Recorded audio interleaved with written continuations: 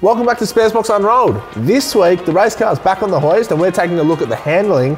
We give you a project car update, plus I show you how to clean your four-wheel drive when you get back from your most recent trip.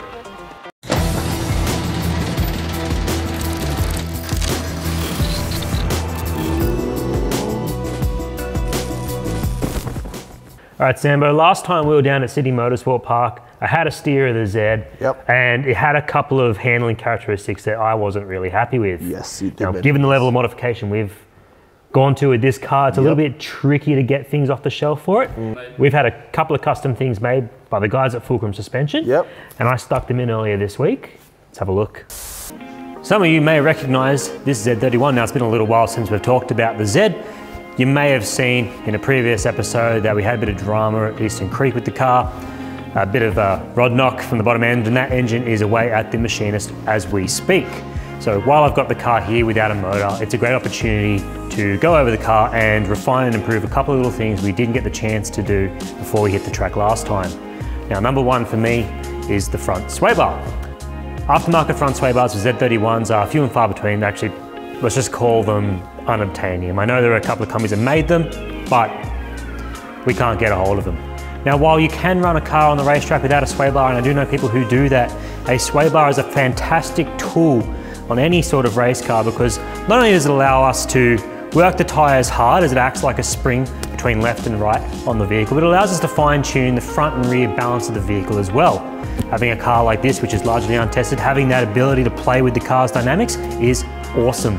Now, lucky for us, 𝐓𝐿𝐻𝐻 Suspension are able to make up custom sway bars to a sample or to measurements, including bushings, which is exactly what we had done for our Z31. Now, we have S14 lower control arms in this car, and the sway bar links didn't quite line up with the factory Z31 sway bar.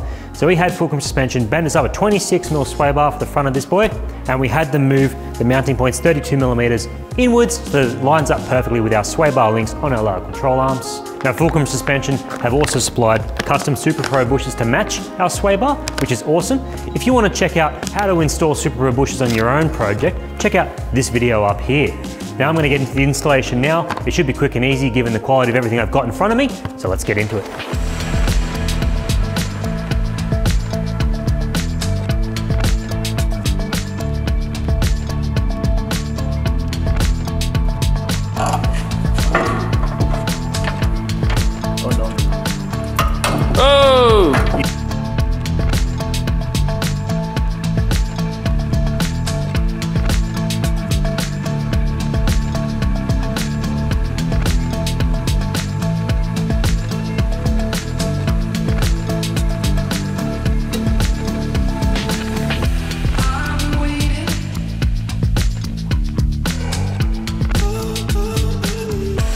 Well, that's it, guys. That was a super easy installation, just like most sway bars, unless it's the Bull Rush Rally M3 BMW. If you want to see that, check out this video.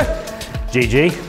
But for today, that's all I've got to do on the Z31, but I've got a bunch more things to tick off the list before we get our motor back. If there's anything you guys want to see me do on this, or anything you want to know more about or have a close look at on the car, let us know in the comments. I'll be happy to show you guys more.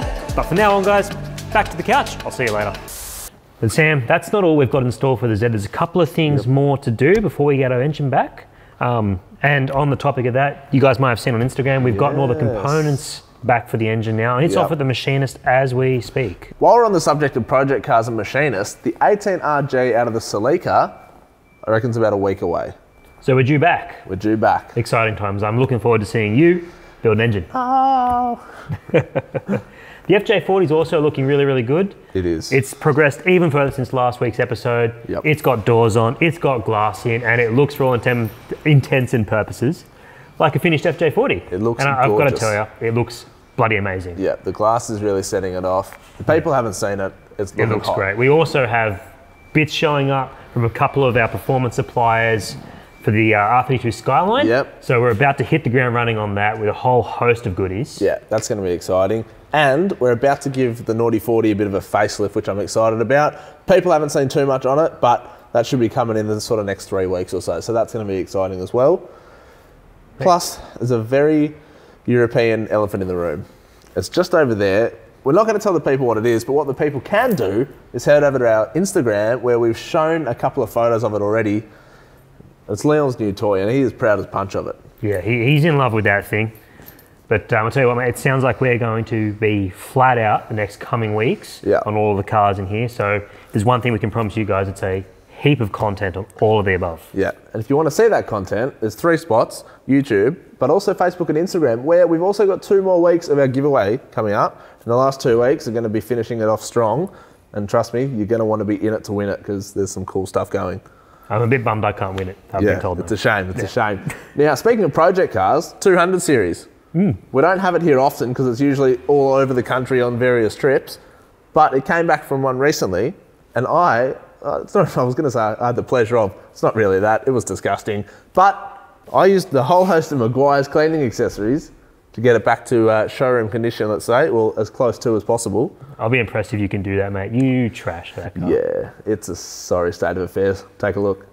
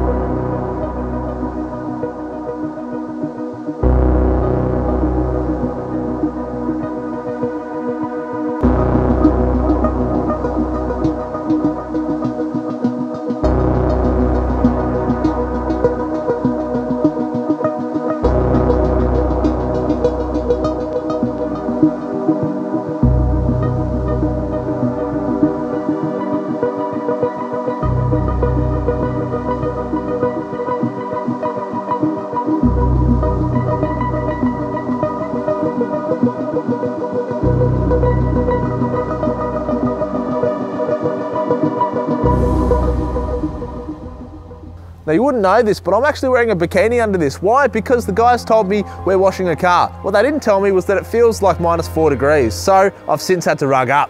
Behind me is the 200 series. It just got back from Cape York, and unfortunately it's looking pretty second-hand. Now, the harsh reality of going full driving and camping is that your vehicle pretty much always comes back looking a whole lot worse than it did when you left. Today, we're going to be doing something about that. We've rated pretty much the entire Meguiar's catalogue to help us out on this journey, so I'm going to get my freezing cold hands stuck in.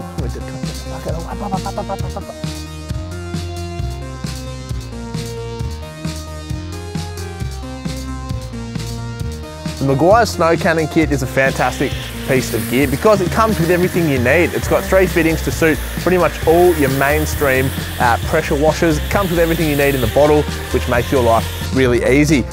The nozzle itself even has an adjustable end, which means you can adjust the spray pattern of your foam on the fly, which we really love. Now in this particular snow cannon kit in this case is a bit of a pre-wash. The 200 needs all the help it can get, so it really is as simple as choosing your desired dilution rate, spraying the foam on the car, letting it sit for a couple of minutes. It's going to lift all the loose dirt off and away from the paintwork, ready for you to come back over with your pressure washer and clean all that foam and grit off. Now we can move on to the wheels. The wheels and tyres on your four-wheel drive cop the most abuse out of pretty much any element of your vehicle when you're off-road, and that's why we had to give them a little bit of extra special treatment. We chose the Meguiar's factory-equipped wheel and tyre cleaner, which is safe for pretty much all wheel and tyre applications, and to help take some of the work out, we've got the Meguiar's wheel brush here, which is again, nice soft bristles, again, which is nice soft bristles, which aren't going to damage anything, but it is going to lift that dirt off your wheel.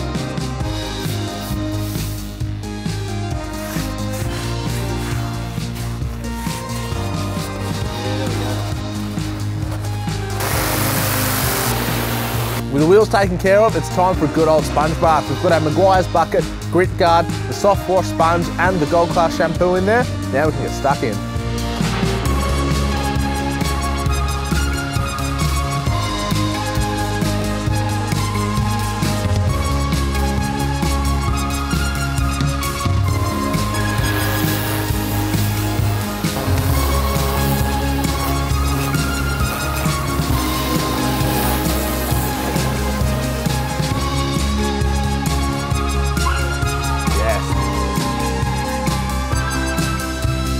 So once you've dried the vehicle with your Meguiars drying towel, you're pretty much done. Now this has been a pretty basic post-trip must-do clean to get your four-wheel drive ready to go crawl those malls before your next outing. One thing we didn't show you, because I tell you what, it was not majestic, was me lying on the cold concrete, cleaning the underside of the vehicle and the chassis rails, because that's copped an absolute hiding too.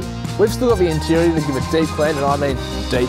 It is absolutely trash, but you guys are gonna have to wait until next week's Unrolled episode for that. If you want to check out a bit more on the 200 on your screen at home, click the link up in that corner where I do a full walk around down to Redhead Beach of all the mods we did to this 200 series. Anyway, I reckon time to head back to the couch.